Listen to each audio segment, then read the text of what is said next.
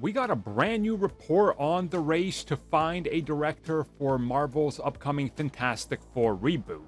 And this time, the latest name that's apparently circling the project is Steven Spielberg.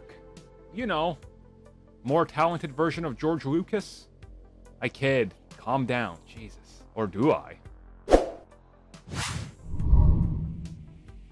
So this report recently started to make the rounds, and it's courtesy of a former reporter from The Vulture, aka Mike Sampson.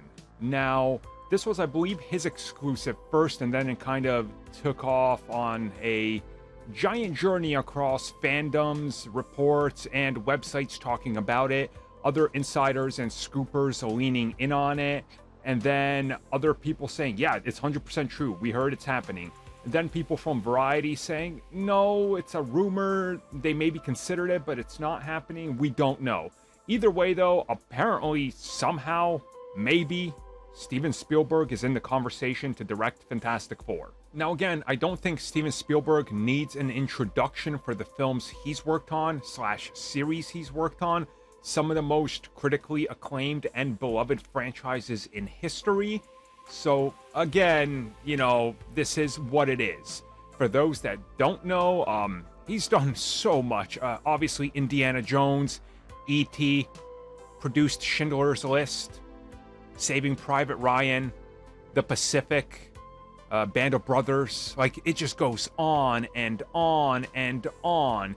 And even recently, he's worked with people that are, you know, close to Disney or directly Disney. So again, there's something here, I think, but I don't mean to put down the Fantastic Four at all here. I know some people are going to think that's what I'm doing, but I'm not. Steven Spielberg should not waste his time with the Fantastic Four. I'm just going to be real with you. Maybe as a producer he could work, or like somebody that helps out the whole structure with the family dynamic and younger people with powers, because he's always great at that. But him directing Fantastic Four, to me, this doesn't seem like a good fit.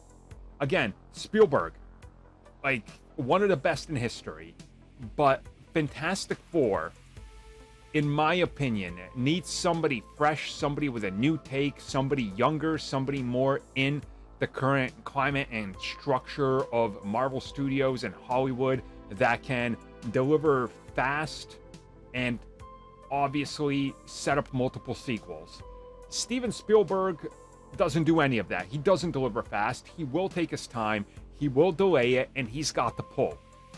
We know due to recent reports, Marvel Studios, they want it cut under 2 hours. They want it done cheaper now, and they want it out on the date they give you. That's now how Spielberg operates.